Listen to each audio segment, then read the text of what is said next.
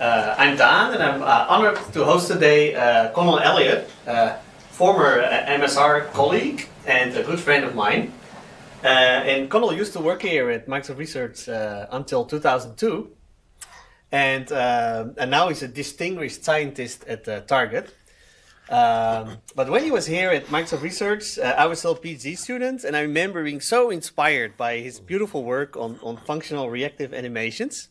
And at that time, it was really inspirational to me. And one thing that Conal is great at is taking something really complicated. In that time, like animations, it was always in matrices and frames and timers. And he kind of rephrased it in a beautiful way about the essence of animations as functions of time. And I think with this work, he kind of applies the same trick again, but now in terms of differentiation and machine learning. It's always about all these complicated things, and you almost don't see the essence. And this talk will hopefully shed some light on it. So thanks a lot, Conal. Right. Thanks, Dan. It's great to be here. Yeah, I was at Microsoft Research in the graphics group from 94 to 2002. Had a good time. So this is my first time back giving a talk. So anyway, we're going to talk about automatic differentiation, which has to do roughly with computing derivatives automatically. So a good place to start would be a question, what's a derivative? Right? This is like the heart of the matter. If we don't know what this means, it's kind of hopeless to have any sort of a clean, rigorous, illuminating story about automatic differentiation. So if you had an education like me, you probably, let's say I took Calculus 1 in high school, and I learned a derivative of a function at a point is a number. Okay, and that number has to do with the ratio of how fast the output of the function is growing relative to the input at that point. So that's kind of Calculus 1 perspective. But a little later, it turns out, well, it might not be a number. It might be a vector. So if my function yields a higher dimensional result, not a scalar, not just like reals, we can get a vector out. But the function could instead consume a higher dimensional result, in which case we get a different kind of vector.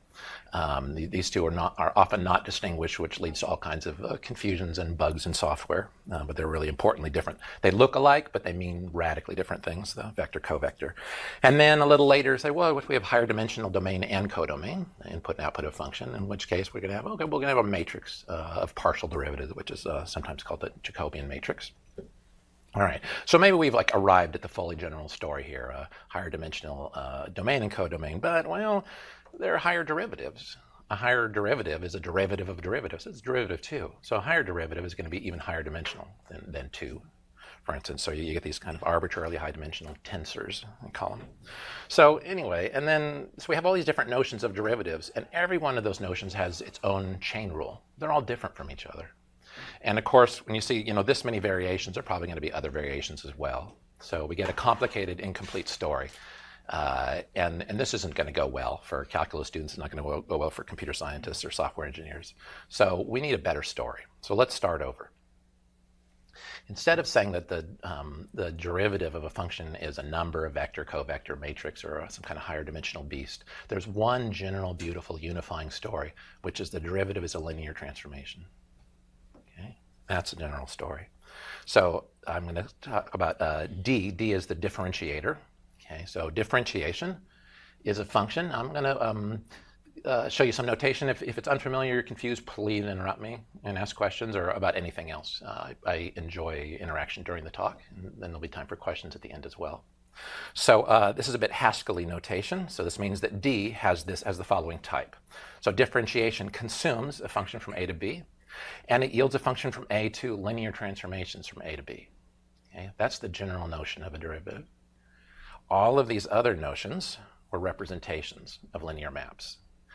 And all of the chain rules are implementations of the same thing, which is, which I'm going to show on the next slide.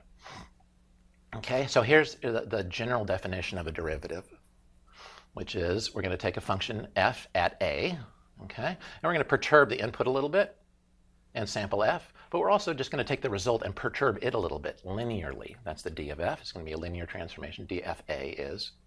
So we feed epsilon in to this linear transformation. Okay? So this is the general definition of a derivative. It works for all dimensions. It works for things other than kind of linear vector kinds of things. It just need to be vector spaces, and a little bit more limits have to exist. So I learned this perspective as an undergrad from a book called Calculus on Manifolds, Michael Spivak, 1965. It's a beautiful little gem of a book that gets right to the heart of what differentiation is about. Okay. Now, as I mentioned, there are all these different representations of derivatives. Each of them have their own chain rule. Okay? But really, those chain rules all mean the same thing. Okay? They all have some form of multiplication. You can multiply two scalars together. You can multiply two vectors in one sense, and you get a dot product. In a different sense, you get what's called the outer product, so inner and outer products. Or if they're matrices, you get matrix products. But all of those notions of products represent the same thing, which is composition of linear maps. So the one unifying general chain rule is the following. It says the derivative of a composition of two functions, g compose f, at a is, well, we're going to take the derivative of f at a and the derivative of g at f of a, okay, the derivative of f at a, the derivative of g at f of a, and we're going to compose them. So normally you would see, instead of composition, you'd see some kind of multiplication here. But that multiplication is there because it correctly implements the composition. But the real one single story is composition. Yeah. If you go one back, when you show the linear function, yeah, that you're saying like normally that's what you get as a already implemented as a map, a linear map, like a matrix or something. Right? Yeah. So the representation of that function. Yes, exactly. Yeah. So abstractly, we have a linear transformation from A to B. Concretely, we might have a matrix that represents the linear transformation. Yeah. But the important thing is, if you think in terms of representations, it's like, oh, is it a matrix? Is it a vector? Is it this kind of vector or the other kind of vector, and so on? And normally, like linear algebra packages, software libraries, they'll have some matrix package, and it has all these unsafe operations, like you multiply two matrices, and well, they have to conform. The width of one has to be the same as the height of the other, and so on. And the type systems usually don't give that to you.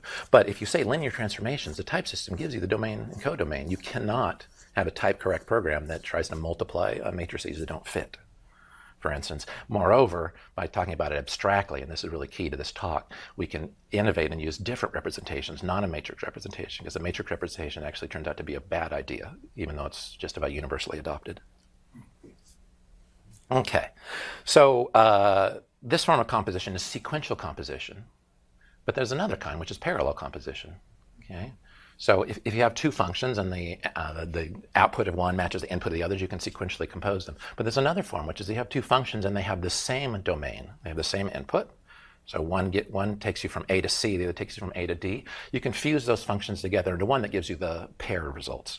It's a very simple definition. We call this fork. So the fork of f and g, when you apply it to A, well, you give A to each of the functions and you pair up the results.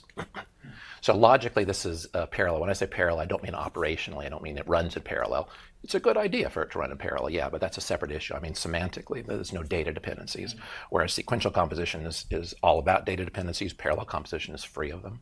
Okay, so these two forms of composition are both important. And this is something that learn differentiation, especially automatic or symbolic differentiation. It's said that these methods are all about the chain rule. They're not all about the chain rule. The chain rule is only about sequential composition. They have other clumsy ways that they typically talk about parallel composition, but we can talk about them really elegantly in terms of this one notion. And we'll get a lot of mileage out of making these kind of single general definitions. Okay. So let's go back to sequential composition. The chain rule, you probably learned in high school, except in this generalized form. So there's a problem with the chain rule if we're thinking about how to implement something. Want to do an implementation, want to be able to reason about it, want it to be correct and be optimizable, that kind of thing. Well, it's a huge help for the algorithm to be compositional. What I mean by compositional is whatever operation I'm performing, like differentiation, of a composition I form by taking the derivative of each of the two functions and then somehow combining them. All right, well, the chain rule doesn't work that way. The chain rule isn't compositional, and then if you look at the definition here, the derivative of a composition is, well, it involves the derivative of f and g, but it also involves f itself. Okay? So this is going to be kind of awkward to talk about in terms of reasoning and implementing compositionally. But there's a simple fix. And the fix is, instead of computing just the derivative, So you get this function from A to B, and we get back a function from A that not only computes its derivative, but also the original value. Okay, that's it. This enhanced specification is compositional because when you write out the implications of it, the computing the function and its derivative for f and g involves just f and g and its derivatives. So you mean the b on the right side is the same as the b computed by the function? Exactly. On the left-hand side? Exactly. Oh, the left-hand side? Well, that function. So it gives you a b. Yeah. Is that b the same b? Yep. Okay. Exactly. So all we're doing, and here's the definition, specification. So I'm using this fork operator. I didn't need to do that. So it says that this enhanced derivative of f is f itself and the derivative of f. That's all. Just don't forget f. That's all this is saying. This one fix makes differentiation compositional, and automatic differentiation does this. Okay, I mean, you can find this in any automatic differentiation because you have to make it compositional. All right. So there's one other really lovely result from this perspective, this calculus on manifolds or derivatives as linear maps, and that's the following. The derivative of a linear function is itself everywhere. Okay? So that may sound weird, but if you think about what derivatives really mean, derivatives are all about linear approximations. So when you have the derivative of a function at a point, what you're saying is, well, we know what the value of the function is, okay? But if we also know the first derivative, so like the tangent at that point, that tangent is linear. It's a local linear approximation. Right at that point, it's exactly correct. As it moves away from the point, it's slightly incorrect, and the further you get away, it's more and more incorrect. If you want to get a closer approximation, you could use a first and second derivative. Then you get some kind of local quadratic approximation. It's going to be a much better approximation, so on. But for differentiation, for first derivatives, differentiation is all about making linear approximations. So when I say the derivative of a linear function is itself everywhere, all I'm saying is that linear functions are their own perfect linear approximations. It's really like nothing. It's like completely obvious. Okay? Now, this is something you know without knowing it. If you say, like, what's the derivative of x with respect to x? You'd say, it's 1. Or 2x with respect to x, you'd say it's 2. So, but I just told you, no, the derivative is the function itself. And that's because when we say the derivative of the function, x goes to x is 1, it's not 1. It's the linear transformation that multiplies by 1. Okay? Which is the same as the identity function. So the derivative of the identity is the general way of saying it. Sometimes it looks like if you have scalar functions, you might say it's 1. If you have non-scalar functions, you might say it's the identity matrix. Okay? The identity matrix, so the matrix that's 1s on the diagonal and 0s elsewhere, that's just a representation of the identity function. Okay. So similarly, the first and second, these are functions that take a pair and give you the first or second element. Those are linear also. So those functions are their own derivatives also everywhere. And in general, if you take the derivative of a linear function f at a, you get, well, f of a and f itself. That's the derivative. Okay. All right. So now I've really shown you automatic differentiation. I mean, it's all here. If you take primitive operations, addition, multiplication, sine, cosine, and so on, and we know what their derivatives are, okay, just look them up, remember them, or prove them analytically. And then you start composing things in parallel and in sequence. And then we have all the linear functions, which is the easy case. This is all there is to automatic differentiation. So if you read the literature, especially what's called reverse mode, which is what's used in machine learning, extremely complex. But it's because it has all this historical baggage. It's because it was invented. It was invented a long time ago, in the 50s or 60s, and then reinvented by machine learning people, rediscovered in terms of something called backpropagation. But it wasn't from this kind of heritage of crisp mathematical specifications and rigorous developments. Okay. So if you get rid of all the kind of historical accidental baggage, graphs and variables and layers and things like that, the essence really is just what I've shown you. And we can now put these pieces together into automatic differentiation. And then we're done. Not really, because I'm going to show you some improvements. So what I want to talk about here is a nice way to package up this information. So I said we have linear functions, and we have, there'll be some primitives, sine, cosine, and so on, and then sequential and parallel composition. Okay? Now, if you take those are the basic building blocks. Those building blocks have a mathematical history to them. Okay, we can take those operations. We can take the identity and composition, and that notion. There's an algebraic notion. It's called a category. I don't expect anybody to have a category theory background, but just it's just the idea of I've got something which you can think of as a function-like thing. All it means is there's a domain and codomain. It doesn't really have to be a function-like thing, but you can think of it that way. And so that's going to be this guy. So this will be something like functions, and it has two things, identity and composition. In the identity, maps something to itself. Composition takes something from B to C and A to B and gives you an A to C. Okay? So this is a generalization of the idea of the identity function and composition on functions. And there are certain laws. This is algebra. So there's certain laws, which is for here just that composition is associative. And the identity is the right and left identity for composition. That's all. So anything that satisfies, it has these kind of operations, satisfies those laws as a category. That's what category means. Okay. But now there are some additional operations. So in addition to category, we might have, there's this more specialized notion of a Cartesian category. And all that means is it has a notion of products, of pairs. Okay. And there are three operations. One is extract left. The other is extract right. That's what I was calling first and second before. Okay, so given a pair, you can get the first element. Given a pair, you can get the second element. And then there's fork, which is two of these funny arrows with the same domain, and you get another one with that domain but a pair as a result. So I've already talked about these operations on functions, and I'm just saying there's actually a wider context, not just mathematical functions or computable functions as we use in computer science and software engineering. And this will be really important because automatic differentiation is all about one of these things that's not exactly a function. It's a differentiable function. It's a function that computes with derivatives as well. Okay, and then there'll be some other interfaces. So this is Haskell looking stuff, but I hope you get the idea. It's talking about two different interfaces. One specializes the other, so it makes additional restrictions, and they have laws. The laws here say things like if you take two of these arrows, you combine them, and then you compose with, say, extract left, then you get out the original one.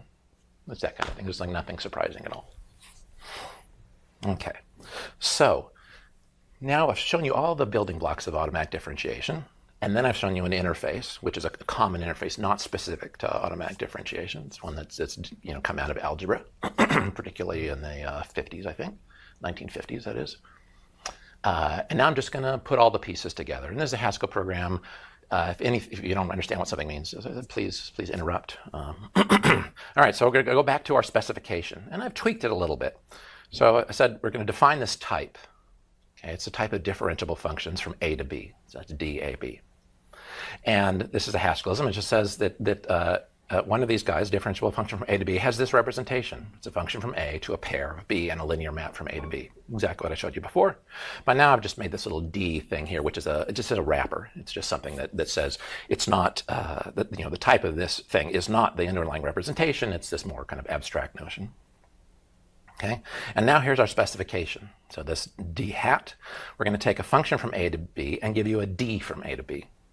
And what does it do? Just what it did before. It takes f and its derivative, combines them into one, but now we wrap it up with a D. So this is just a little bit of just programming language wrapping. And I want to emphasize here, the specification is not computable. Okay? So given an arbitrary computable function, even if it's continuous, even if it's differentiable in a mathematical sense, it's not computable to construct its derivative. So that's not a shallow result. So it's one of the things that I really like about this, what I'm sharing with you today, is that we start with extremely simple, compelling specification. I'm saying we just take the function and its derivative, mathematical derivative, not a computable derivative. A simple specification, and then we're going to go through a process of, well, I'll show you the outline of it. You can read the paper for details, of transforming the specification into an implementation. So we get something that's not computable, very simple and compelling. We end up with something that's efficiently computable. Okay? And not only that, but it's automatable. That is the transformation. All right, so here's the specification. So what we're going to do is automatic differentiation. I'm going to organize the code as instances of these classes, category and Cartesian, and a few other things for sine and cosine and so on. Okay, and the specification is to say that this not computable function d hat preserves the category and Cartesian structure. Here's what I mean. It's just these 5 equations. Okay, 2 from the category interface and 3 from the Cartesian interface. So Cartesian just means about products. Category just means about identity and composition. So what we're saying is that this d hat of the identity is the identity. D hat of G composed F is the composition of the d hats of G and F. Okay? The left extractor goes to itself in the other category. That's the important thing. On the right-hand side, let's see, this id is functions. That id is differentiable functions. It's D. Okay? This composition is on functions. This one is on differentiable functions on D, and so on. So the derivative of the fork is the fork of the derivative, and so on. So this is an extremely simple specification. It's a very compelling form. What that means is you can really think about differentiable functions just in terms of this specification. Okay? And that any intuition you form about what does it mean when I'm composing these two things is captured, precisely and elegantly by these five requirements. So these requirements are going to be the specification, and then the trick is to derive a correct implementation that's computable. It's an actual implementation. Okay, so that's the game. Yes. So D hat is a functor. Yes. It's a functor. Yes, it's a Cartesian functor. Okay. Yeah. So so more generally, it's a homomorphism. So if we have these abstract notions, for instance, category and Cartesian, they have a vocabulary: identity, compose, extract, left, right, fork. What we're saying is that D is compositional over that structure, or distributes over that structure. It's a homomorphism over that structure. It's also called a functor, and a Cartesian functor. So the identity function in the image of D is this A goes to A plus A linear A, which is your definition of identity element in that. Yeah. Yeah, so this is the regular identity function. That's the differentiable identity function, which means it knows how to compute a value and its derivative. Yeah, and so on. All of them are like that. So this is the general game. I'm going to play this game over and over, so it's kind of important to pause and appreciate what's going on. Simple specification, very regular, simple definition of a function, and of the specification that's always of this form. That this kind of simple, compelling definition is it distributes over the structure, or preserves the structure, or it's a functor in the category language. Okay, so if we take these 5 equations and we solve them, right, it's an algebra problem. So we solve these 5 equations, we get this result. Okay? Now, how do I get this result? It's in a paper called Simple Essence of Automatic Differentiation. And it really just follows from the chain rule, the fork rule, which I haven't shown you, and the linearity, the property that linear functions are their own derivatives everywhere, and then a few special things. We know the derivative of negation, addition, and so on. Okay, so if you solve those equations, you get this form. I'm just going to show you what this looks like operationally. So, for instance, so this is the one that says if f is a linear function, okay, then the differentiable form d is a function that takes a and gives you f of a and then a. I could have written that differently as just f fork const f, where const is the thing that whatever argument you give, it gives you f back. All right. So, for instance, if you look at how composition works, there's really 2 things in here, because we said the meaning of the specification d hat is we're going to have the original function and then simultaneously compute its derivative. So that's exactly what we do here. So we compose the differentiable versions of g and f. We get a differentiable function at a. Well, what do we do at a? We take f of a, and we get its value b and the derivative. So remember these guys, g computes function and its derivative. F and g. Then we take a and put it into g, and we get c. Okay? That's going to be the final result of the function, but we also get a derivative there. And here we are using the composition of the functions, the result, and then we compose the derivatives. And this is the chain rule. So all I did is I just took the chain rule and the definition, did a little inlining, wove the code together. And then fork is quite similar, but there are no data dependencies. So fork, the 2 derivatives and values are computed completely independently and then combined. And then for basic operations, negation and addition are linear. Okay, so we can just use the general linear. So is identity. So are the extract left and right. That's why these ones were simple. Multiplication is not linear. So, okay, there's a little more here. So multiplication is, well, we're going to take multiplication itself, that operation. But we also need its derivative. So the multiplication function at the argument a and b, So I'm multiplying A by B. Well, it's going to give you a linear map. And that linear map is going to take a delta A and a delta B. And then it's going to scale B by delta A and A by delta B and add them. And this is what's called the Leibniz rule, the rule for products differentiation. Okay, so that's it. That's automatic differentiation.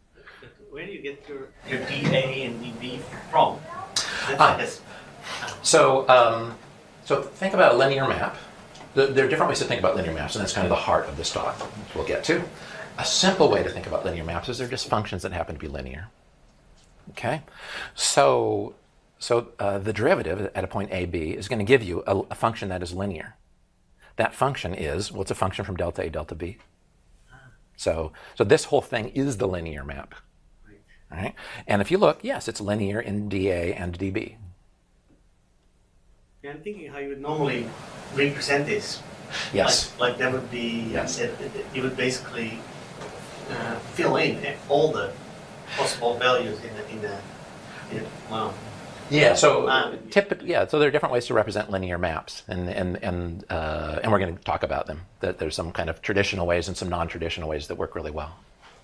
So you gave instantiations that satisfy the equations from the previous slide. So what are you asking about the? So these instances, yes. they satisfy the equation. Exactly. Now. The remark was these definitions here, these definitions which are organized in instances, they satisfy this specification. They are a solution to these equations. Yeah. But if you have polymorphic functions, then aren't some of the solutions unique? Oh, you're asking about are there maybe some deep type theoretic or denotational properties that type theory to say, okay, there's only one function, that's the identity. Okay. So the remark is sometimes when you're doing pure functional programming in a strongly typed, but more than that, in a parametrically polymorphically typed setting, there are certain inferences you can make that are valid that depend only on the type information. And are these, for instance, one of them? Could these have been kind of automatically determined just based on the types? I don't know. They're not fully polymorphic because they require vector space structure. And so this property is called parametricity, which is kind of a deep property. It's not as evidently applicable, but it doesn't mean it's not applicable. So it doesn't apply to the lollipop, is that what you're saying? It doesn't apply to what? The lollipop. Oh, yeah. Well, so the lollipop or the linear map types, that's not a fully general construction. It requires the notion of vector spaces, or at least modules. What it's called is a generalization. So, sometimes in the presence of these certain algebraic constraints, there are still interesting free theorems. I have no idea whether there are free theorems that that relate to automatic differentiation, even to the extent that you're suggesting, which is maybe this whole thing is a free theorem. That would be very cool. And I really don't know. There's something that's, to me, very compelling and sort of inevitable about this development. And that may be a clue that there's actually a free theorem. It's maybe easier, in a sense, than I think it is, simpler. All right. Now I want to show you some examples, and then we're going to get into thinking about the performance characteristics of this simple algorithm and how we can improve them. All right. So I'll start out with these three simple running examples. This is Haskell code. I'll talk you through it. If I don't explain something that you'd like to explain, please ask. So here is a squaring function. So we're saying this the squaring function, square of a is a times a. Just defining this function. Well, its type is it goes from some type a to a. Sorry, this is kind of common pun we do in Haskell programming where we name the variables and the types the same things. That may be a little confusing. And a just has to be numeric for this to make sense. So it could be ints and floats and doubles and other things, complex numbers and maybe higher dimensional things, even functions and so on. All right, but you can just think of these as being a real number, a here. A little bit more sophisticated function, that's magnitude squared. So if you have a pair, a cross a, right, this is pairing, magnitude squared it's just the sum of the squares of the components. So what do? We take the pair AB and we square A and square B and add them. This is a little bit, a little less trivial example. And here's another one, which is the cosine and sine of a product of two numbers. So given x, y, we're going to compute the sine and the cosine of z. And what is z? It's the product of x and y. Okay. Now, why these three examples? Because they get to scalar versus non-scalar in different interesting ways. This is a purely scalar function. This one takes a non-scalar, has a non-scalar domain. This one has a non-scalar domain and codomain, both. Okay. All right. Now, we can take these expressions, these simple, it's a pure functional program, and rewrite them in categorical vocabulary. Okay, well, this is a big step, and it's kind of an important step. You may or may not be familiar with this, that there's a deep, deep connection among the foundations of mathematics, in particular this approach of category theory on the one hand, of logic, and not just one logic, but logics in general. So, what reason, I guess is another way to think of it, and computation. Okay, that at the heart of it, computation, reason, and the foundation of mathematics are all the same thing. Okay, but that connection, particularly between computation and this foundational approach to mathematics, category theory, is, well, it's not so obvious in mainstream languages. So if you have an imperative language, if you got like C# or Java or I don't know, JavaScript, worse, it doesn't even have static typing, that kind of thing. Well, this connection to the essence of mathematics and category theory in particular is quite obscured. It's there. It's just hard to see in all the noise. But if you take a very kind of elegant, pure, simple, rigorous notion of programming, namely the typed lambda calculus, then there's a very clear connection between the two. Okay, so I'm not saying that only functional programming corresponds to logic and category theory. I'm just saying that in that setting it's most clearly evident. Okay, because functional programming is equally expressive to imperative programming, object-oriented, whatever flavor you want. Okay, but this connection is quite simple in this setting of typed lambda calculus, and this is just a sugaring of the typed lambda calculus. Haskell is just typed lambda calculus sugared.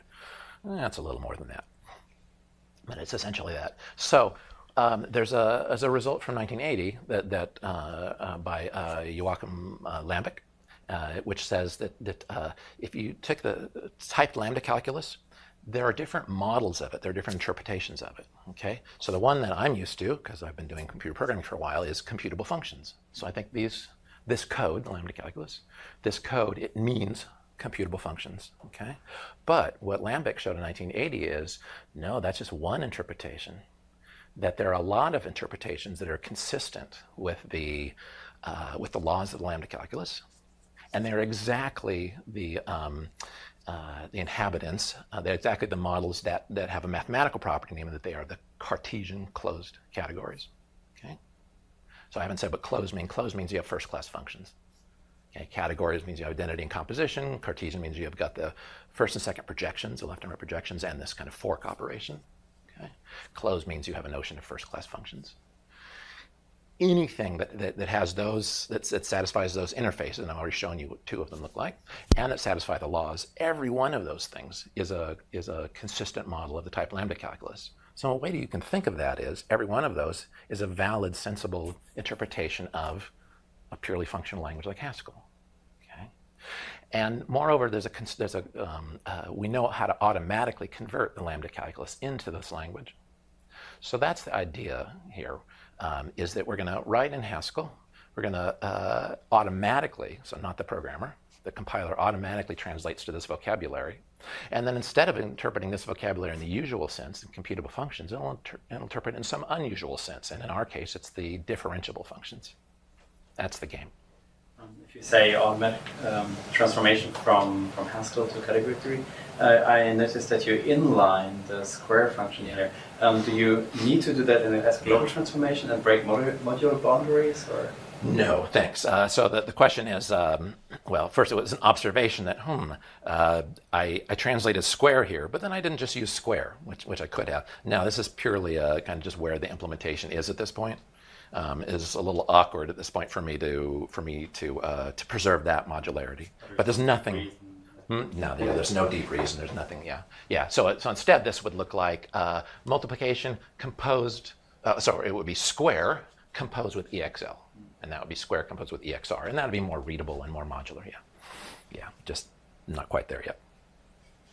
All right. So for squaring, what do we do? We take the identity function and itself together, fork them together. That gives you a function that you give it a, and it gives you a and itself. it just duplicates it. That's a duplicating function. And we compose that with multiplication. So you take a value, duplicate it, and then you take the product of that pair. That's squaring. Okay. What do we do here? Well, we take the left extractor and itself. That gives us x out of xy.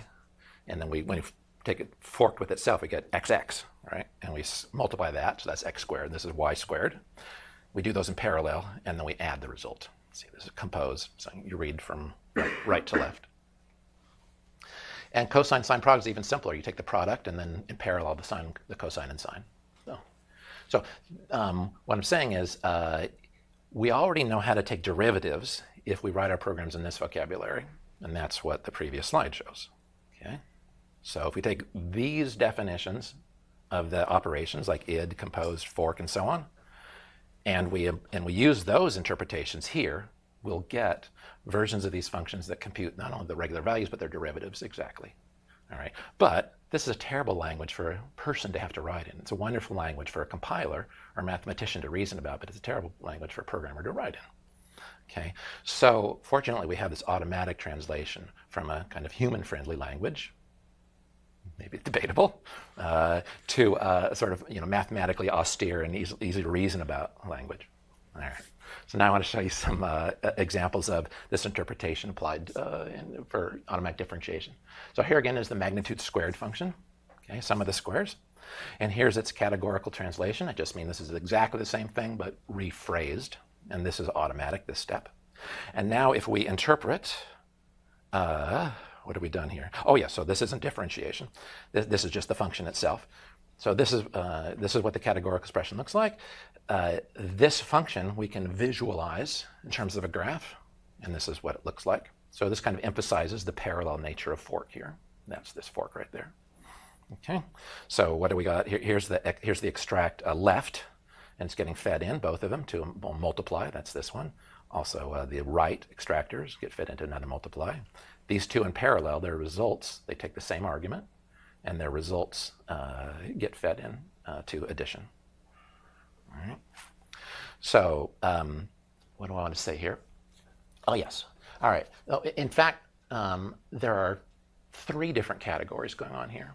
Okay. One category is the one that I think we just apply unconsciously, at least I do, which is just to think that this means functions, plain old mathematical functions or computable functions. That's the usual one we have in think of programming. This display here, this categorical expression, the expression in terms of this funny category language, it's another category itself. So I have a category that interprets composition as, well, in a syntactic sort of way, multiplication. It makes all the operations sort of syntactic. And then it pretty prints the result. Okay, that's just for my convenience. Another category, it builds a graph. Okay, and then I display that graph here. Okay, and then another category is the derivative one, the differentiable one, which I'm going to show you next. Okay, but the important thing I want to say here is what? Yeah, automatic differentiation is almost always talked about in terms of graphs. Okay, especially in machine learning, especially in reverse mode. Okay, and I think that's always a mistake. Okay. Because differentiation has nothing to do with graphs. Unlike differentiation, it's about differentiation. Differentiation is about functions. There's no graphs there. Okay? So you can think about any domain of interest anytime you're doing programming and you've got, well, there's some kind of compositional thing going on, some kind of algebraic something or other. I have very expressive, which of course we want. We want our APIs to be expressive. It means you kind of use them multiple times and you feed the output of one operation to the input of another, that kind of thing. Every API you can think of as being about graphs. Arithmetic is an API, okay? Addition, multiplication, and just like literal numbers is an API that you learned as a young child. And you can think of it as being about graphs, but it's not. Well, unless you're really doing graph theory or something like that, it's not about graphs. It's about its domain. That domain has a vocabulary. It hopefully has a type system that mediates what gets composed with what. You can think of those things as graphs, but you shouldn't. A compiler writer thinks about them as graphs. A graph theorist, maybe, might want to think about them as graphs. But differentiation has nothing to do with graphs. So I want to make that point because it distinguishes this work from almost all other AD work that I know, especially reverse mode. But I also want to say you're going to see a lot of graphs, and you might be tempted to think I'm doing something like these other systems, TensorFlow or something that's all hung up on graphs. Think, no, no, no. These graphs are just about visualization. They have nothing to do with automatic differentiation. Even when I show you the result of automatic differentiation as a graph, the graph came second, not first. Meaning it's a way for me to show you the result, not a way to compute the derivative. Okay, so here's an AD example. I'll make it a little simpler. This is the squaring function. This is the expression in this category language, and this is a graph that just shows you what the computation looks like. All right. Now, what I get here is this is the derivative of the differentiable function version. So if I take this expression and interpret it in this category of differentiable functions that I showed you, and then I take the resulting function on the inside, the representation of it, and I turn it into a graph. I reinterpret it as a graph. This is the result we get.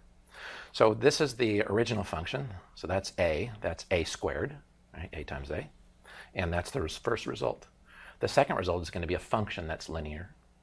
And the way I'm showing functions here is just a little green box. And the input is, so in is the input and out is the output of the function. So what do we have here? This is a. This is the linear function that takes, I'm going to call it dA. Okay. It's just a little delta. So we get a times dA times 2. All right.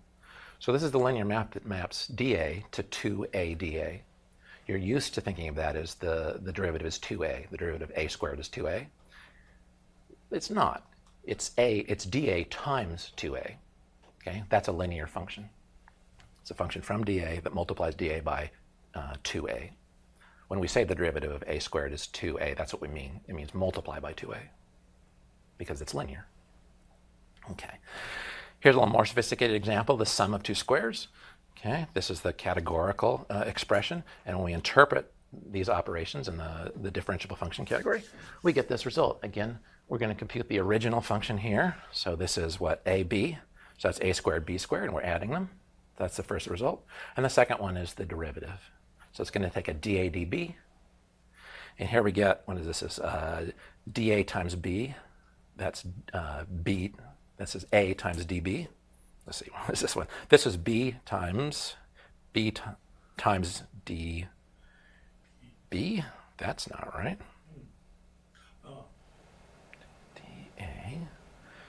dA dB. Okay, I got to look at that.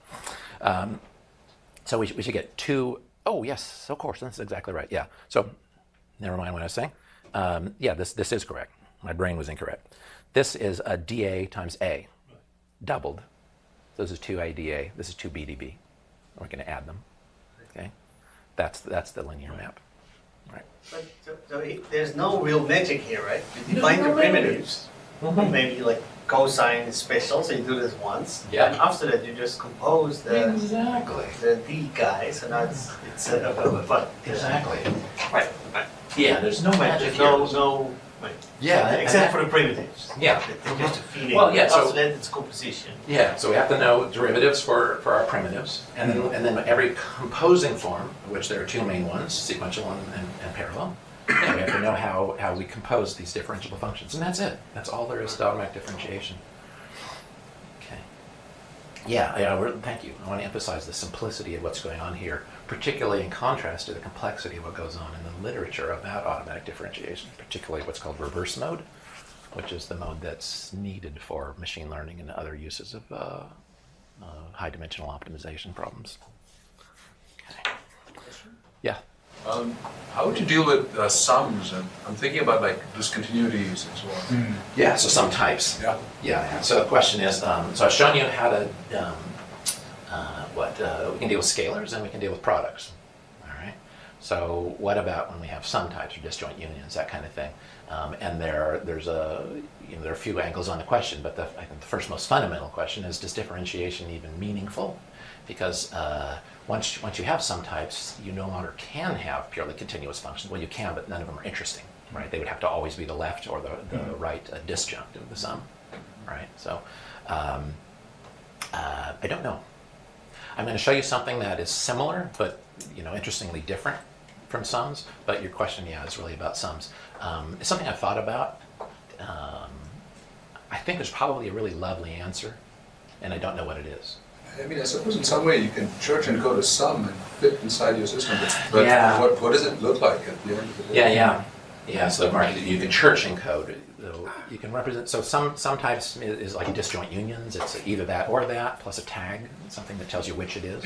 So even when you add like it's a real or a real, you still get to know which real, the left one or the right one.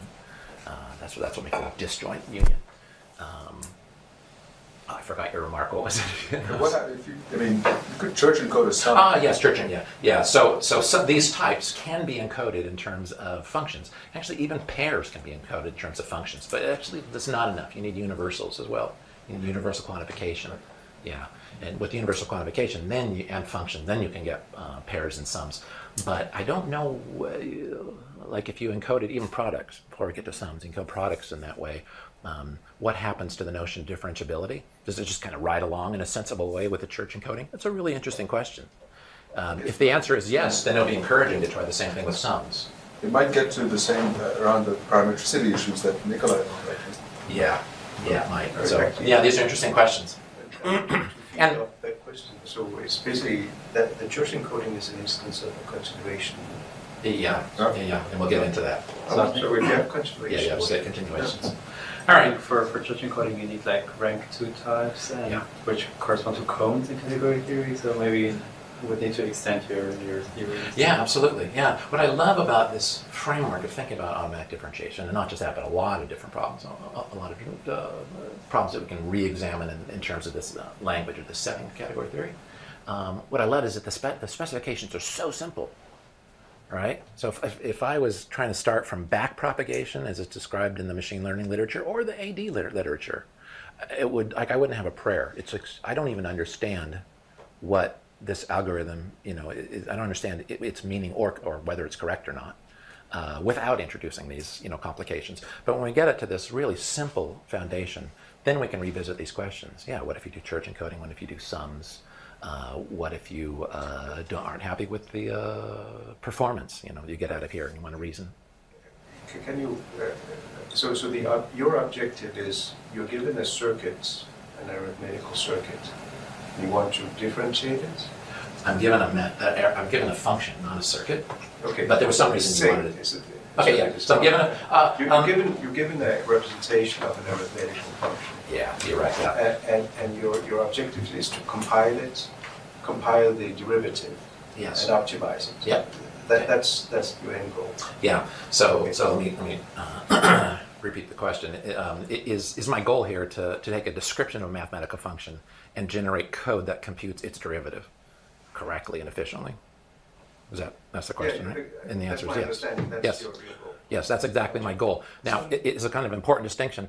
We're given a representation of a mathematical function. Given a mathematical function itself, it's not computable. You can't compute its derivative. But given a representation, yeah. So there are different representations you might choose. A popular one is graphs. What I'm saying is that's always a bad idea compared with this much simpler setting of saying, we're going to take the lambda calculus. Moreover, that's just a starting point. What's really much more convenient is this categorical expression. Unfortunately, we can automatically translate. And that step has nothing to do with differentiation. There's also this term symbolic differentiation. Yes. Is it different? I mean, I understand it more in the numerical Fortran programs, Yeah. but it seems, the high-level goal seems identical. Yes, it is, yeah. So if you read the AD literature, maybe some machine learning, particularly the AD literature, a lot of papers start out by saying there are 3 different ways to compute derivatives on a computer. One is, as they call numeric or approximation method, or it's called the secant method or method of differences. Those are all different terms of the same thing. And it's just, you take a couple of points, hopefully near each other, you draw a line, and you say that's roughly the derivative. Okay? Well, it's incorrect. Isn't that numerical derivative? Yeah, that's Yes. Yeah. Well, yeah, but numeric is, people will call that numeric, but that's not a good description because automatic differentiation is numeric too. If you look at it one way, it's numeric. If you look at it another way, it's symbolic. So just call the first one numeric is a little misleading. Okay. Yeah, because you can say the difference between AD and automatic and symbolic differentiation is AD is numeric and symbolic is symbolic. But that's a funny perspective. I think it's a quite popular perspective, but I don't think it's a very good one. Well, because this seems all symbolic. You're just monkeying with symbols here, right? transfer. It's one of these things that I would agree with you, except that what you're saying is true but misleading. Okay. In the following sense. So it's maybe factual, but it's not true. In the following sense, everything that is done by a compiler is symbolic. Sure. Okay? So to talk about something and say it's symbolic, it's no, if you're in a compiler, everything is symbolic. Once you're doing runtime, you can say everything's numeric. Well, okay, if your program is doing symbol manipulation, like symbolic differentiation, then okay, it's not a very useful way to think of it as it's numeric. Of course it is, because it's using, bit encodings of things, but that's not a very helpful perspective. Yeah, exactly. So everything is symbolic when done by a compiler. Automatic differentiation, this is what I say. Automatic differentiation is, the story is there are three ways to compute derivatives. One is incorrectly, by numerical approximation. That's called the secant method or method of differences. Okay, that's very popular, but it's terrible performance-wise and accuracy-wise. Another is what's called symbolic differentiation, which is you write code that does what you did in high school, which is like manipulate symbols. Oh, let's see, the derivative of sine u is cosine u du. And so you're writing something that is manipulating some representation of mathematical expressions. Okay? So that's typically called symbolic. And there's automatic differentiation, okay, which is what I'm showing you, which kind of uses the chain rule and so on. But from my perspective, I don't think that's a very helpful description. I don't think it's true. Because it's higher level, you're saying it's more mathematical, that's why it's numeric. What I'm saying is that it has algebraic rules, as opposed to when you reorganize code in a compiler. Yeah, what I'm really saying is this. Automatic differentiation is symbolic differentiation performed by a compiler. That's my perspective on the relationship between the two. So you won't find that statement in the literature. You'll find these two are very different things. Automatic differentiation is a good one. Symbolic differentiation has all kinds of problems. I think what's true is symbolic differentiation done badly has all kinds of problems. But that has nothing to do with symbolic differentiation. That has to do with doing things badly. Right? So don't do it badly. Simple. And in the context of a compiler, it's convenient to do it well. And so I'm doing symbolic differentiation. I'm tricking the compiler into doing symbolic differentiation, but no big deal, because the compiler does everything symbolically. I want it to have good performance. No big deal, because compilers are good at maintaining performance. Okay. So can I say that one difference with how people usually do symbolic differentiation is that it may not work, right? You may write expressions that cannot be handled by the code. Yeah. In your case, I'm guaranteed that if I write it within these limits, it works out. Is that true, or is it, So again, it's misleading Donna if I saying, say that? yeah, it's just factual and misleading. Yeah. So if you do things symbolically, you can run into problems. If you do it, here you can't run into problem. No, they're both. You can run into the same problems in either setting, which is if you try to express something outside of the vocabulary for which we know how to symbolically or automatically differentiate, then we're going to run into problems. So maybe in one setting it's a little more convenient to restrict your expressiveness. Maybe, I don't really know if it is. Okie doke. So here's the third example. What is this? The sine and cosine of the product. Okay. This is the undifferentiated version. This is the differentiated version. Okay. And what I want to show here is that there's a lot of sharing of computation between the regular value, which is sometimes called the primal, and the derivative. Okay. Well, this is a small example, so there can't be a whole lot of sharing because there isn't a whole lot of computation going on. But this is crucial, and I forgot to mention this at first. This one step early on in the talk where I said sequential composition, the chain rule, is not compositional, ironically, since it's about composition. And I made it compositional by augmenting the function with its derivative instead of just computing the derivative. That augmentation not only makes it compositional, it makes it possible to compute it efficiently. And that's because the original definition of just the derivative uses the derivatives of functions and the regular value of functions. And usually there's a lot of shared computation between a function and its derivative. And so by putting them both into one specification, it makes it possible to optimize and share computation. Okay? And not only possible, it is quite easy, because I showed you the code that shares. Okay? With what's called symbolic differentiation, sharing is a big deal. And the main criticism of symbolic differentiation is that, well, you don't get sharing, you end up doing like exponentially large work to compute or exponentially large work to optimize away the redundant work at runtime. So you usually do a huge amount of work at compile time or at runtime. All right? That's just because people are used to doing symbolic differentiation badly. That's all. It's not a problem with the symbolic approach. And as I said, This is symbolic, but the compiler's doing it. And I don't even have to help the compiler be smart about sharing, because compilers are smart about sharing. That's part of their job. Turn a tree into a DAG. Yes, and compilers do that. When you say let, so the remark was to turn a tree into a DAG. What I would say is stop thinking about graphs. Okay? So if you think about graphs, then you're going to run into this thing of, oh my God, it's easier to manipulate trees compositionally than graphs. Graphs are very awkward. Trees are super simple. It's like the simplest thing. So, oops, but some trees are exponentially larger than the graphs they represent. In other words, trees don't have sharing. You have to do duplication to represent the same thing. So you could think in terms of graphs, trees, manipulation of graphs that kind of refactor big trees into graphs with more sharing. That's a lot of work and it's really complicated. Just don't create the problem in the first place. Don't think about trees and graphs, because differentiation has nothing to do with trees and graphs. Okay. So now I want to go back to this the Haskell code that is derived by solving these 5 equations. The structure preserving nature of the d hat operation. Okay, so this is the code I showed you a few slides ago, and I want to note there's something that jumped out at me when I first was working on this differentiation in this category language. Okay, I started noticing a pattern, and when I start noticing patterns, I like to write pretty code.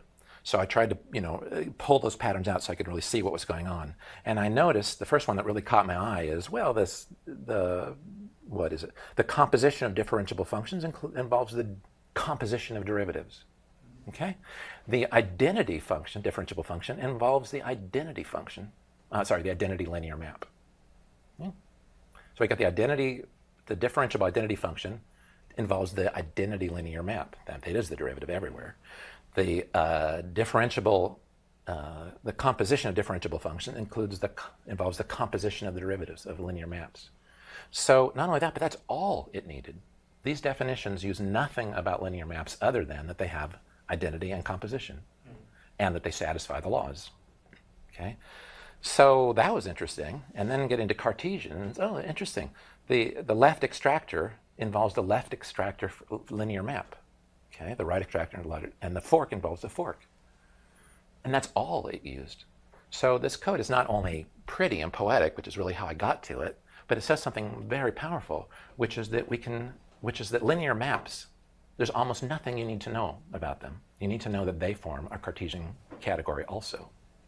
That means that every notion of every function-like thing that is a Cartesian category, and there's a lot of them, can play the role of linear maps. Okay? So this observation and writing the code, with purely aesthetic motivations, it led to, I think, a deep and very powerful insight, which is that automatic differentiation not only can be expressed elegantly, but much, much more generally than the original specification. Okay, so that's the point here. Every one of these operations on differentiable functions just uses the corresponding operation on linear maps, and therefore we can generalize, replace the role of linear maps by an arbitrary other thing that has identity, composition, projections, and fork, and satisfy the laws. Okay, so all I've done from this slide to this slide is I've parameterized this notion. So D here, it had linear maps built in. This D, the subscript, says it's going to take a parameter. It's going to take any old Cartesian category, for instance, linear maps, and use them here. And the definitions are unchanged. Well, I made one little change. Linear, I'm making a clear distinction between sort of linear D. It takes a function and its derivative. They're always going to be the same, like identity and identity, XL and XL. But one will be on functions and the other will be on the linear map-like thing. So the code really is unchanged except for this duplication, just to make that distinction clear. Okay. Well, there's one awkward thing here. Negate and add are linear. Okay, so we're going to take just the linear versions of them. So here we are. See, this is the extract left on functions. This is on, I want to say linear maps, but it's not just linear maps. It's arbitrary, this notion here. But multiplication, well, that's awkward. I don't really have a way to talk about it because originally I wrote it this way, right? But this is functions. So this linear map, this is literally a function. So it's not kind of an arbitrary Cartesian category. Well, so Well, let's write this in another way. I'm going to suggest a couple of pieces of vocabulary, tell you what they mean on functions, and then say we can generalize them also. Okay, and then we get another expression of a derivative of multiplication. Okay, so there are two things going on. One is scaling, okay, and the other is, well, we take a pair and we break it up. We do some computations and we add the results. Those are the two patterns that I want. So one of them is called scale. So scale of u is the linear function that multiplies its argument by u. Okay? So multiplication isn't linear, it's what's called bilinear. But when you provide one argument to multiplication, the result is linear. Okay? And then there's this operation that's called, I'm calling join. So remember fork, it took two functions, or two arrows, of the same domain, and gave this and took an argument, gave them to both, and then paired up the results. Join is the dual of that. Sorry. Yes, that's right. So with join, we have two of these maps with the same codomain, the same result. Okay. And possibly different arguments. So we're going to take a pair rather than generating a pair. So it's just a dual, a reverse of fork. And what do we do? Well, when you do join f and g, you get a pair. We parcel out the arguments, give one to f, one to g, and add the results. Okay? So that I'm calling join. With this vocabulary, we can just refactor this expression, and now we get this form. Lambda ab, we're going to join scale by b with scale by a. So why is b first? Because it's b times dA, a times db. Okay. So now with this vocabulary, I haven't really made this any more general. I've just described it differently, but I've introduced new vocabulary that does generalize. Okay. So here's the new vocabulary. We have the category and the Cartesian forms, and now we have this co-Cartesian, and it gives three operations that are the dual, the reversal of the Cartesian operations. So instead of having two projections or extractors, we have two injections, left and right. And instead of taking two arrows with the same domain, we take two with the same codomain. Okay, so this is the new vocabulary. And then one more thing, settings that know how to do scaling. Okay? All right. So now given this vocabulary, now we can write linear transformations as functions. So all I'm doing is I'm repackaging what I said before. So this is a little new type. This is just saying we're going to represent these additive functions as just regular old functions, but with the context of additivity, saying that all the types involved are additive. Now where that additivity comes in, I'm omitting from this slide, but it's in the paper. And the interesting new thing here is that we have this co-Cartesian operation. And so to inject from the left, we add a 0 on the right. To inject on the right, we add a 0 on the left. And the join operation does the addition, parceling out an addition. And scaling just does multiplication. So with these definitions, now we get back to where we were before. We have essentially using functions to represent linear maps, but now we have this more elegant vocabulary. Okay. Now we can do something more interesting. Now we can change the representation. Instead of using functions as linear maps, to represent linear maps, we can use other representations. Why would we want to? What's wrong with using just functions? It's the simplest way to do it, but it has a problem. And here's the main one, is that sometimes we need to extract a data kind of representation from the linear map. Okay, so if we get a linear map, but it's represented by a function, I might need to do something like, well, a couple examples are, one is if you're doing computer graphics, and you're doing lighting and shading, so you've got some 3D model and a light source, and surface properties and so on. To light a surface at a point, we need to know the normal vector. So you got this surface, and you can think of it as a tangent plane or a normal vector. And we're going to take a dot product between the normal vector and the vector between my eye and that point, or the light and the point, I guess. Okay, so how do we get the normal vector? Well, we take the cross product of the two partial derivatives. Okay, so for that we need a data representation. We need vectors. Okay? How do we get from a function that we know is linear to a compact data representation, a vector for it? Well, there's a simple way to do it, which is you take the function, as long as it's linear, you can sample it on a basis, okay, and the results you get are the vector, okay. So you take the function or the matrix. Take the function, if you know it's linear, sample it on a basis. What's a basis? For instance, take the identity matrix, all right. So the rows or columns, whichever you want to think about it, of the identity matrix, that forms the basis. So you apply the function to each of those vectors. And you accumulate the results. That is the Jacobian matrix, the data representation. But it's terribly expensive in some settings. If the domain of that function, so that's what we want a basis of, is high dimensional, say it's 1,000,000, and that's not atypical, that's quite typical for machine learning. So it's in the millions. Then we're going to make a 1,000,000 by 1,000,000 identity matrix.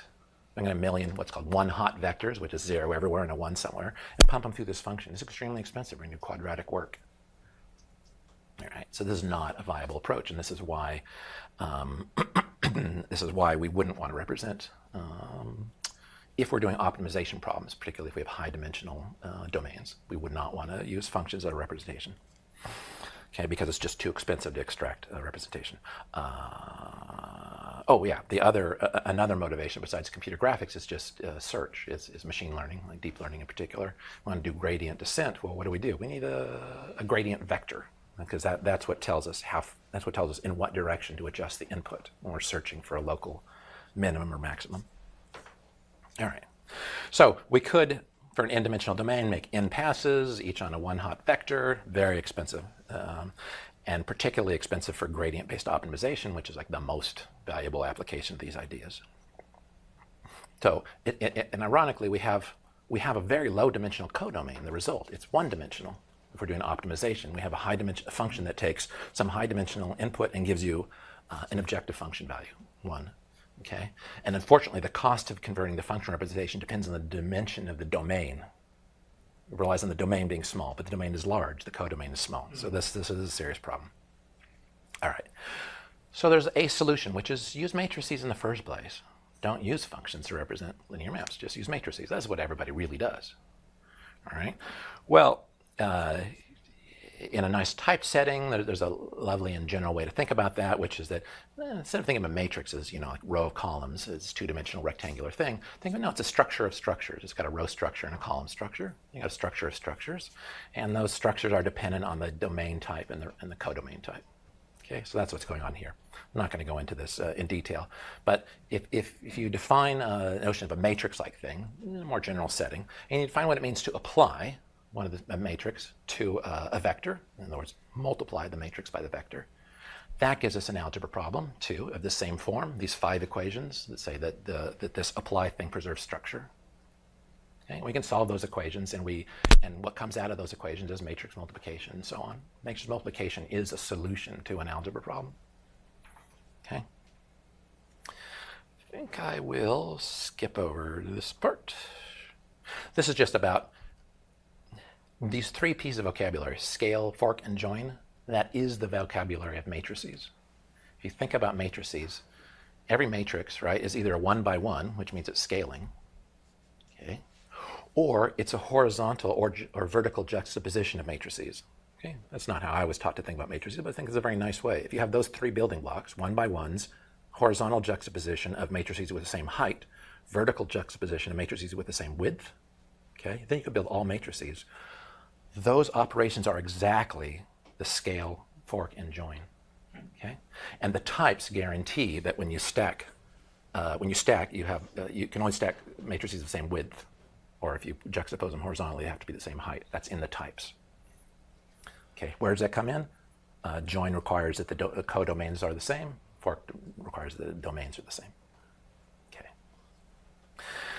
Now, so at this point, we're talking about matrices. Say we tried functions, it works out very nicely, but for high-dimensional domains, it's too expensive to extract a data representation. So why don't we use matrices in the first place? All right, so we can do that. But now an interesting question arises, which is if a lot of matrix multiplication happens. Everywhere we said composition, that gets implemented by matrix multiplication. Okay, now matrix multiplication is associative. Why is matrix multiplication associative? It may be a funny question. Why is it associative? All right. You might say, well, here's a proof that it's associative. But I want to say, no, that's the hard way. Matrix multiplication is associative because function composition is associative, and matrix multiplication correctly implements function composition when the functions are linear. I think that's a much more direct way to think about compositionality and about matrix multiplication. Matrix multiplication is a solution of a problem which is how do you implement correctly a composition of functions that are represented by matrices. And the answer to the algebra problem is matrix multiplication. And the associativity follows from the original motivation for making it in the first place, not after the fact. Okay. So matrix multiplication is associative, but different ways of associating give you different performance, very different performance. Okay. So that means if we're going to use matrices, we want to be clever about how to associate. Okay? The definitions that I showed you are not at all biased to how to do the compositions of linear maps. Whatever composition structure you give originally, it's going to maintain that structure. Okay? And some of those compositions will be efficient, and other ways that you might have but didn't compose it would be, say, more efficient, more or less efficient. All right. So what we'd like to do, though, is not rely on the programmer to write the compositions in a way that's efficient for automatic differentiation, because the programmer has a different thing he's trying to achieve, which is clarity and modularity. And the compiler should then figure out how to make it efficient, not the programmer, because those two are at odds with each other. Efficiency and modularity are at odds with each other. All right?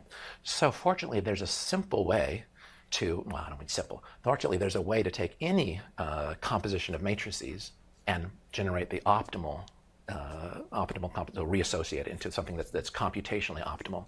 Well, it's not simple. There are a couple algorithms. One's an n-cubed algorithm that does dynamic programming, and then there are these much cleverer, subtler algorithms that do n log n time. Okay. So, all right, where is this smarts going to go? Well, here's a cool thing. The cost of matrix multiplication depends only on the dimensions of the matrix, not the values. Okay, if you want to be really clever and talk about special matrices that where you can predict they're going to be zeros, and that's not the case. But let's say you're not talking about special matrices. So the optimal composition, this multiplication of matrices, depends only on their dimensions. Their dimensions depends only on the types. Okay, in this setting. So the dimensions is part of the types. So and that's compile time information because it's a statically typed language. So we can do the optimal reassociation at compile time, not at runtime. That's a huge win. Okay.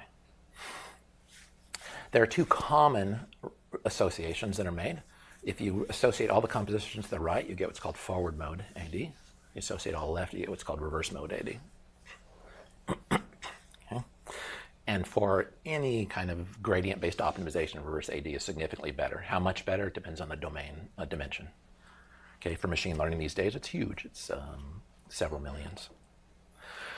All right, so how can we do this optimal reassociation? Well, as I said, there are these algorithms, but there's another way, which is if we just assume that the result, the final codomain, the final result type is low dimensional, particularly if it's one dimensional, then I think it's the case, and I don't know this for a fact, I think it's the case that full left association, in other words, reverse mode, is always the best strategy. Okay? I'm not sure that's true. I am sure that it corresponds exactly to what's in a machine learning. That's what backpropagation does. Okay? So how can we think about getting this left association automatically? And there's this nice technique which is related to something that's called continuation passing style. So the idea is the following. If I have a function-like thing from A to B, this could be linear maps or regular functions, so on, I can represent it by something that says, if I know how to consume B, I can give you a way to consume A. Okay? So these two are equivalent representations. You can transform either one to the other without loss of information. So if I have a direct way of going from A to B, there's an indirect representation that says, if I know what I wanted to do with B, then I would know what I wanted to do with A, which is apply this thing and then consume the B. So given an A, we're going to compute the B and then consume it. All right? So that's the meaning. Given a function f, we're going to interpret f, so that's f, and we're going to interpret it as something that composes with f on the right and some consumer of the resulting B value on the left. Okay, that's the continuation, it's called. If you make this transformation, package up as a category, then no matter what composition style you used in the original expression, it's going to turn into fully left associated in the representation. Okay? You need a way to kick it off, and that's just by supplying the identity continuation. Okay. And then one point I want to make is there's, I think, a very, very big performance win here from this perspective, which is, remember, we're going to be computing derivatives of a function at a point in its input. And when F is higher dimensional, say in its domain and codomain, or its input and output, then that result is going to be something large. Say if we're representing by matrices, it's going to be two-dimensional. It's going to be quadratically large. A lot of times these internal matrices are quite sparse. It could be the zero matrix. That actually happens fairly frequently. It's very sparse. Sparse means how many elements, well, the density is how many elements are non-zero. Okay, so 0 is the sparsest you can get. There's also quite common is the identity matrix. Well, that's also extremely sparse. You think that's like the density is the square root of the number of elements. So these matrices can be very sparse, and then that means that you're wasting a lot of computation. Well, if instead of just computing them, we compute them composed with a continuation that we're getting in, then we can bypass the construction of the matrices entirely, and we get very small computations. I'm not sure, but I think this is probably a very large win performance-wise. Okay, it's also very easy to implement. So there's only 15 minutes left. Yeah. Leave room for questions. Yeah, absolutely. Yeah, thank you. Okay, so I think this slide and then a couple more is the punchline. All right. So, so this is a continuation category. That is to say, we've got some underlying category, twiddly arrow, and we've got some ultimate result type R. So this R is going to be the ultimate codomain. And we're just going to package up this notion of continuation. And now we set up another algebra problem, which is how do we interpret, say a function here, a linear map. Okay, in this category, well, we just do what I said before. It's just we're going to compose on the right with the function. The left is going to be the continuation. And now we say Kant has to preserve structure, meaning those same 5 equations, always the same 5 equations. It maps id to id, compositions to compositions, and so on. When we solve this algebra problem, with the help of this little isomorphism, we get this definition. So this definition is reverse mode automatic differentiation. This code is reverse mode. It's much, much simpler than anything I've seen in the literature. Literature talks about graphs and talks about mutations, partial derivatives. None of that is necessary. Okay, all that's necessary is this little continuation trick. And that trick has nothing to do with automatic differentiation. It's just something that would be in a library.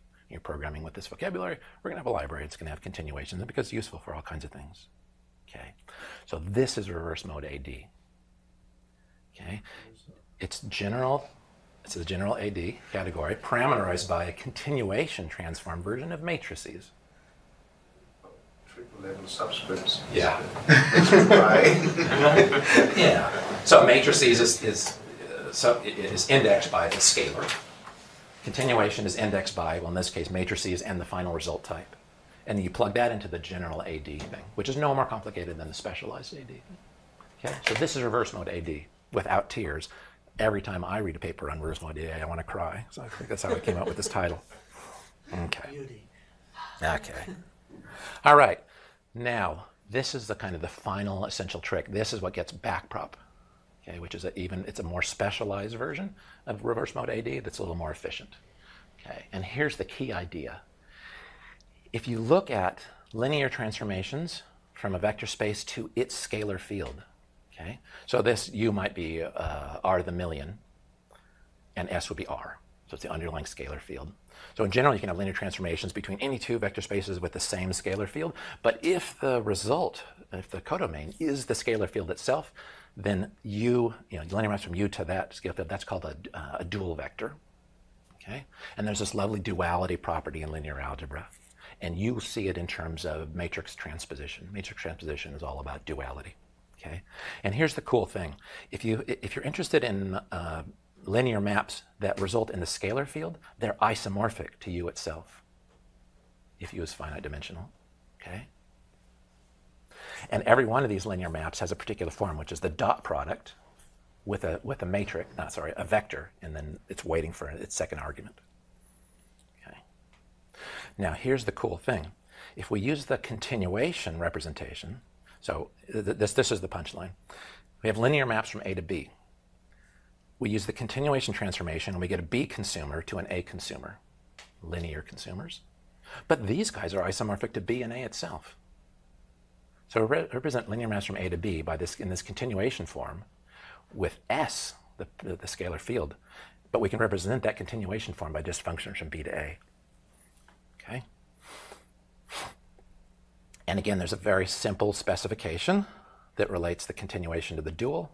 Again, we set up the the algebra problem with 5 equations, and we solve it. And now we get this incredibly lovely form. This relates the dual. This gives you the implementation of a dual category. Okay, and now we can see, wow, the identity is the identity, composition is the flipped composition. The extractors are the injectors are the extractors. Fork is join, and join is fork, and scale is itself. And if you think of these operations, fork, join, and scale, as being matrix building operations, then what we've done is we've described the transposition of matrices. Okay, so here's backpropagation. Okay, so no mutations, no variables, no graphs, no partial derivatives. It's just the general AD, where we use the dual of additive functions. Okay, there are no matrix compositions here. It's extremely efficient. Okay. And then I just have a bunch of examples, but I think I'll pause and take questions, and if there are questions about examples, I'll show them, and otherwise not. But why was the dual of scale just scale? Yeah, that's funny. So the dual is not the inverse, right? So if it were the inverse, you want to scale by the inverse. Yeah. So it's really. I can give you a variety of answers. Yeah. If you want to think about matrices and you take the transpose of 1 by 1, you get itself. I see. Okay. But I'm not satisfied with that answer because it leaves the question of, well, why do you use transposition in the first place? What does it mean? What does transposition have to do with linear maps? And the duality and the continuation instructions that I showed you are exactly what motivates transposition. So I could say it's because transposition preserves 1 by 1 matrices, but that's a backwards answer from my perspective. Transposition is about duality. Not duality is about transposition. So I learned about automatic differentiation through the framework of the commutative ring of dual numbers Yes. over R, right? And I was wondering if you could relate some ideas of your work Yes. to the language of dual numbers. It seems Yeah. to me that your fork idea of combining a function with its derivative is Yeah. exactly appending a dual component to a Yeah, function. Yeah. So as I said, there commonly AD is done in 2 flavors, forward and reverse mode. Forward mode is fairly easy and convenient to express in a lot of programming languages, especially if you have operator overloading. And a way to do that is to everywhere you have numbers, instead use something that's sometimes called dual numbers, which is a pair of a number and a second number. The second number represents the derivative. So it's very much like you see in my original type. I have the function that gives you a pair, a number, and a linear map. Exactly, yes. Okay. So yeah, you can explain the dual number idea in terms of this categorical form. But of course, if it's a pair of numbers, then you can only talk about differentiation of scalar functions. All right. So it's much less general. It's also kind of wrong.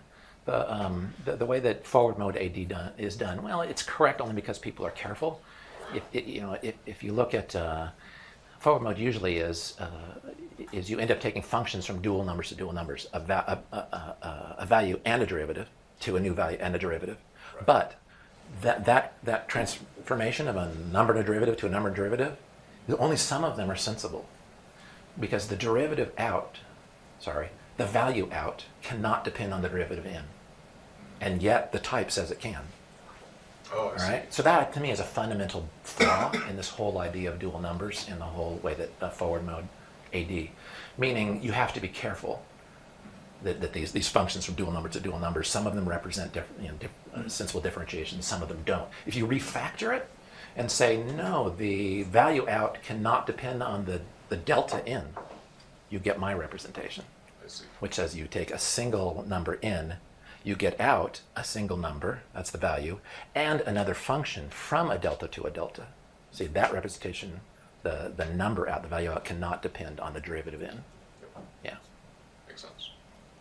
So that's something I didn't appreciate until I asked myself exactly the same question, because I did this forward mode as well, and I wondered, do these two relate to each other? And that's when I realized, oh, this is really kind of unfortunate aspect of the forward mode.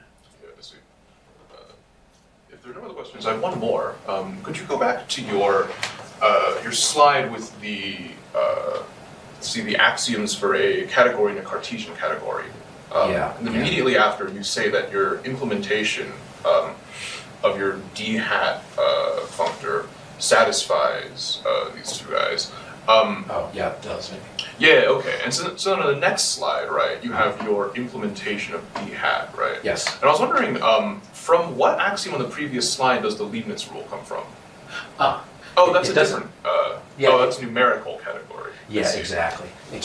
So there's an unfortunate thing about the way differentiation is taught in calculus classes, and the way that symbolic differentiation is done, and automatic differentiation is done. There's a really unfortunate thing, which is that you look at the rules rules I learned anyway in differential calculus, and it said things like the derivative of sine is cosine, but it didn't say that.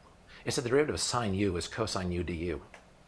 All right, your cosine u is minus sine u du, so times the derivative of u. Okay, so and then multiplication, derivative of u times v is the derivative of u.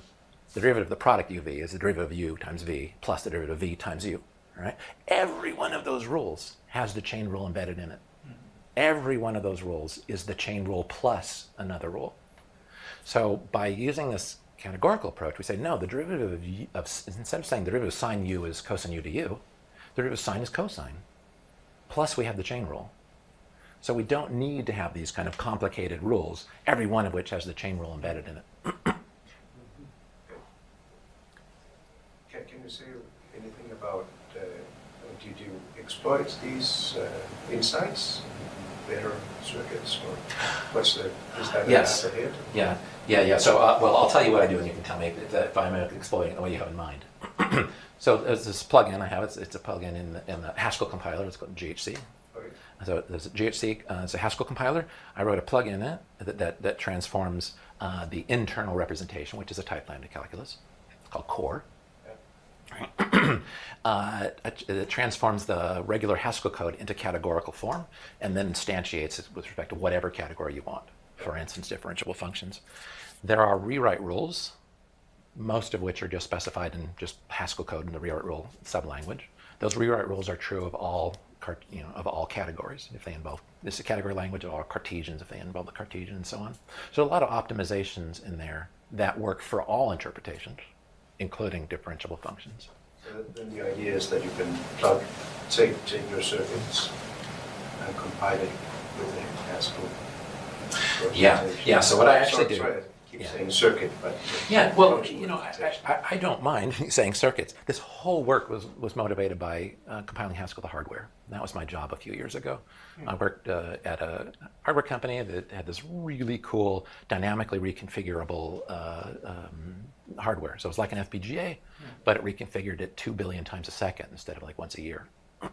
So it reconfigured as it ran. So it ran at 2 billion times a second, 2 gigahertz, and it reconfigured itself at 2 gigahertz. And there's a huge win from doing this kind of runtime optimization. So my job was, originally for things that FPGA is used for, like running in a router and checking your packets for Russian virus or whatever. Oh, this would be the reconfiguration. What would require the reconfiguration to happen? So reconfiguration is so in this setting, three-dimensional circuits are much more efficient than two-dimensional circuits. Can be, three-dimensional circuit could be much more efficient than two-dimensional circuits. Why? Because most of the power and time taken up during computation is moving electrons. They have to move from one place to another. Paths in 3 dimensions are much, much shorter than in 2 dimensions. So if you can make a 3-dimensional FPGA, you can get much better performance. But it's really hard to make a 3-dimensional FPGA. So this fellow, Steve Teig, had this wonderful idea, this insight. This was brilliant, and I knew in 30 seconds I wanted to work with this man. And he realized that I can implement a 3-dimensional FPGA by implementing 1 dimension in time instead of space. And that's the point of dynamic reconfigurability. So you get much, much shorter pathways in space-time, and the architecture was called space-time, and it really, honest to God, is based on Minkowski's mathematics of relativity. What Minkowski used to sort of clean up the math that Einstein used. Okay, so my job was so like initially it would be FPGA applications, but eventually it would be all computation. How are we going to program this thing? It's not going to be in any sequential language. Every sequential language is going to be deeply at odds because this is massively parallel. We want to be doing millions of operations simultaneously. Okay, meaning 2 billion million operations per second. So it's not going to be any sequential language, but a purely functional language doesn't have the sequential bias. So how do we compile the purely functional language into a three-dimensional FPGA? That was my job. And I hit on this solution, which is, I realized one day that you could describe circuits using this language that I've shown you. This language is a language that can be used to describe circuits. Sure. Hardware engineers don't do that, but you could. It's also, and then I remembered, whoa, there's a 1980 result that says the type lambda calculus is equivalent to this vocabulary, and Haskell is equivalent to the type lambda calculus. So if I go from Haskell, put it through GHC, go to its internal language, which is a very small lambda calculus, I take that internal language and transform it into the language of categories, and then instead of instantiating it with the usual one, plain old computable functions, I do the category of circuits, of massively parallel circuits. And then I represent that in terms of the graphs as a rendering of that representation, and then I generate Verilog code. Eventually, we were going to do things that are better than Verilog, but that's where we started. That really was my original motivation. But then one day I realized, because I had worked on AD a while ago, I realized that the categorical approach is a much, much better way to think about automatic differentiation. So, all right, I think that's a good stopping place. Thank you. And I'll be around.